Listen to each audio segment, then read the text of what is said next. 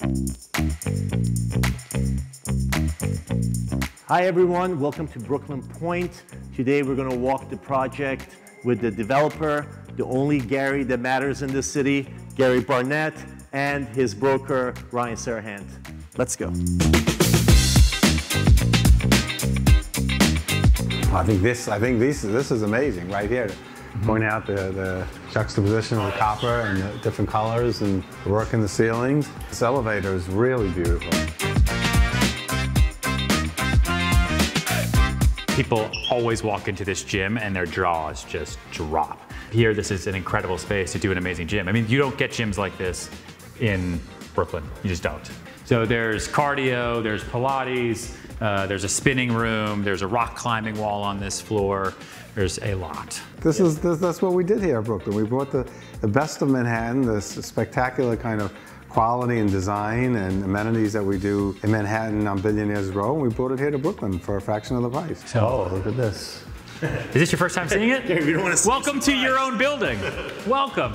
So I just want to understand the logic behind taking this much space and creating a rock climbing wall like that maybe 6 people will use throughout the year. You'd be amazed how many people use it. And it's great for kids, for parties, right? So it's something exciting, something different to do. So it actually works. Most of the times you can't get this kind of volume of space for a rock climbing wall, right? We're fortunate. We have, you know, a large site, big building, and we were able to do it. Pre-COVID, one of the most fun gyms to go to in Brooklyn was Brooklyn Boulders, which now is no longer, right? So we've actually had a handful of people say, you guys have a rock climbing wall? Right. That's how I work out. And so they've been interested in this building specifically because there's a 30 feet? Yeah, it looks like 30. It's a 30-foot rock climbing wall with all the stuff.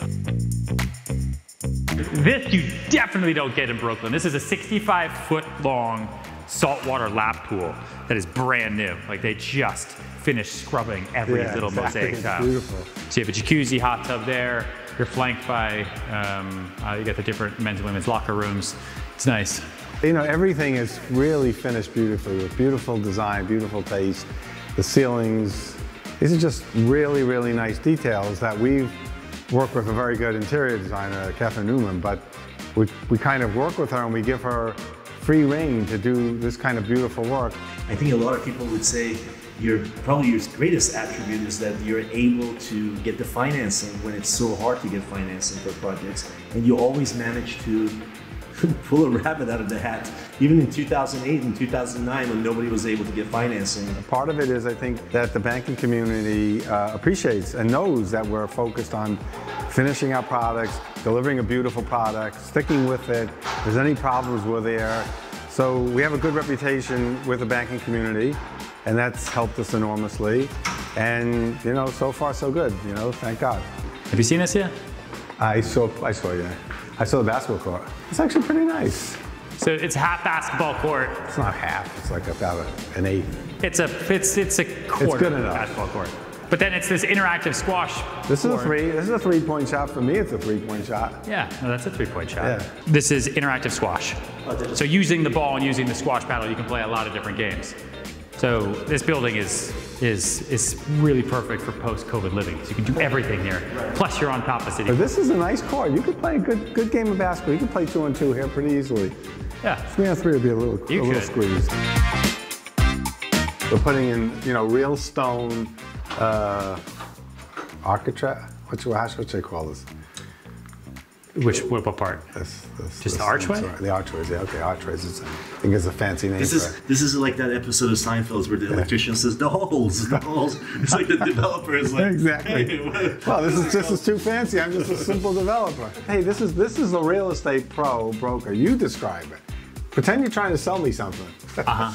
Welcome to the greatest hallway in Brooklyn. Let me take you to 51B down here. I'm going to show you a 3-bedroom that is going to blow your mind. All right, there you go. Look at the view. Look at the view. Look at the view. We're in the clouds right now. But look at the bedroom. Another 3-bed. It's beautiful. 5-inch wide. White Look at the oak closet. floors. Yeah, closets are big. Bathrooms are gorgeous. And views are huge from every unit. Why is 5 inches special? It's wider. Yeah. Wider is more expensive. You can't get the you can't get the wood.